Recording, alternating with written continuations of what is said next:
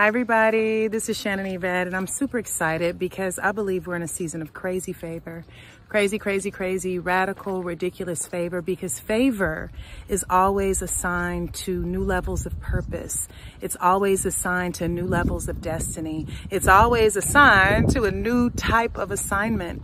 And the scripture that is ringing so loudly in my spirit is Isaiah 55:5. And I'm out here about to go to dinner with my family.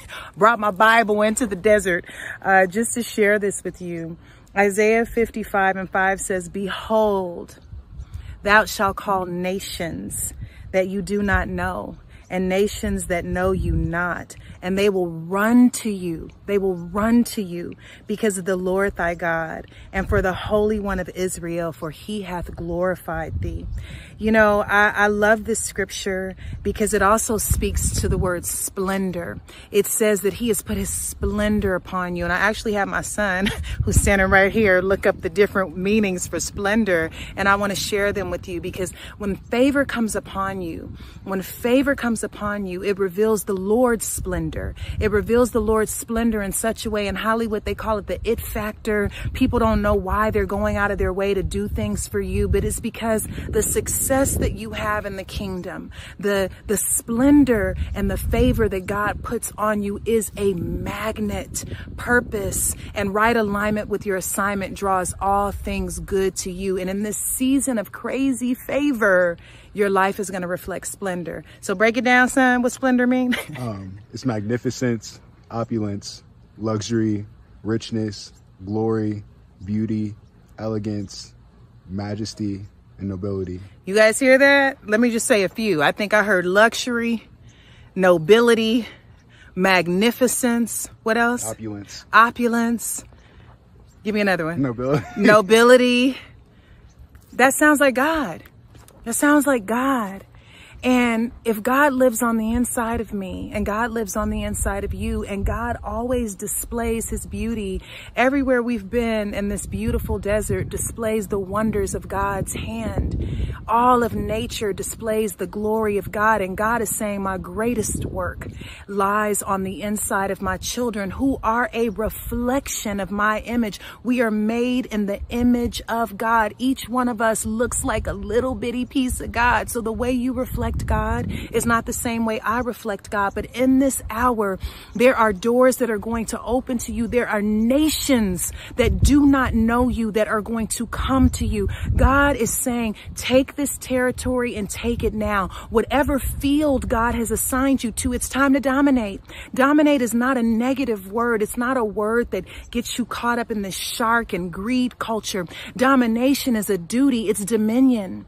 It's dominion. It's the first thing that God gave us when he put life and breath inside of us. He gave us dominion over the territory. And there are so many of us who are under the circumstance. You know, my dad used to say, when you meet people and you ask them who they are and they say, how they are, and they say, well, you know, under the circumstance. There is no way a child of God should be living under a circumstance. We are above and not beneath. We are the head and not the tail. When Jesus died on the cross, he reinstated, he restored, he gave everything back to us as a reward. He gave us back everything Adam had plus some. He gave us back everything Eve had plus some. He gave us the ability to walk with God, to talk with God, to be in divine communion, divine connection, to hear the Spirit of God, to speak as an oracle of God, to see what God sees, to hear what God is saying. And so if we're seeing what God is seeing as oracles and prophets and those who are gifted and called of God, if we're hearing what God is speaking as those who are discerning rightfully the wisdom and the knowledge of God, because we pray for those gifts. And we pray for those gifts to increase in this season of crazy and radical favor, where God is saying, I'm going to bring to you nations. You don't have to promote yourself, but position yourself. Listen, don't jockey after man's promotion. Hide yourself in the alignment and the posture and the position of one who is favored of God.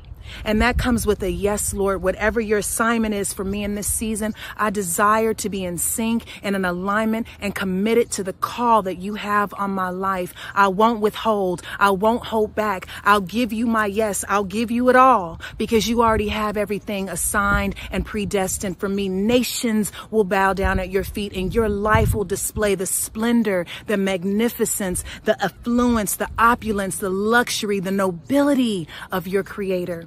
You know, years ago when my boys used to leave the house, I would say, don't go out looking like that. Right? Because you reflect me. You can't be tagging along with rags on, right? You reflect me. That's old school. You can't leave the house looking like that if you're with me. You represent me. And am I saying outward things and wealth and all of those things reflect God as much as a kind heart and a gentle and surrendered spirit and compassion and all of the fruits of the Spirit? No. We don't glorify the gifts above the ultimate calling, which is to love in the likeness of our Creator. However, success leaves clues. God is successful.